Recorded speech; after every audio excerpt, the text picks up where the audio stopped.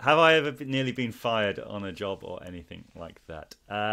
So when I was a teenager, I had a summer job, and it was a carpet and upholstery cleaning service.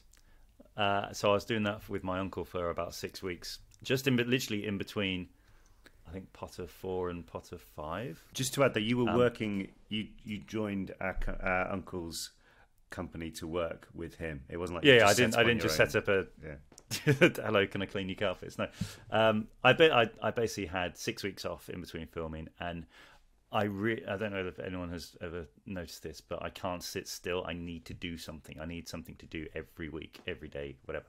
So I remember we were doing this really, really fancy house and huge mansion. And I remember that the occupant was quite a, how can I describe this, particular way of putting things. She was very...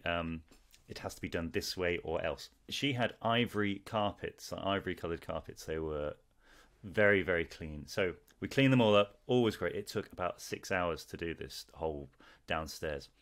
And as we were packing up, it started raining outside. So anyway, we're putting all the stuff away. And then we realised that one of the main brushes was left at the end of the big room. So I said, I'll go get it. Tracing through all the mud from the outside through to these ivory carpets, I got halfway in the room, and then I just heard this lady say, "Oh no, oh dear." And I turn around and I see that I've got footprints all through her lovely ivory carpets, which then meant we had to work for another 4 hours. And I think, fortunately, because it was my uncle, I didn't get fired. Otherwise, I possibly would have been told thanks but no thanks. Shocking behaviour.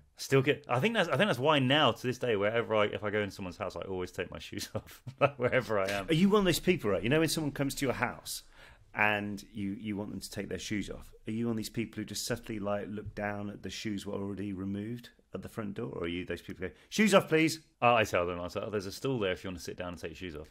Are you one of those people? Yeah, but what's weird about even since doing that, I did that job 15 years ago, and I still now have particulars of looking at carpets. But I guess any job, if you do that job for a while, you will notice that in day-to-day life. So what are we talking about? Woolen carpets, fibre carpets, a mixture of both? Any carpet, it's got to be clean.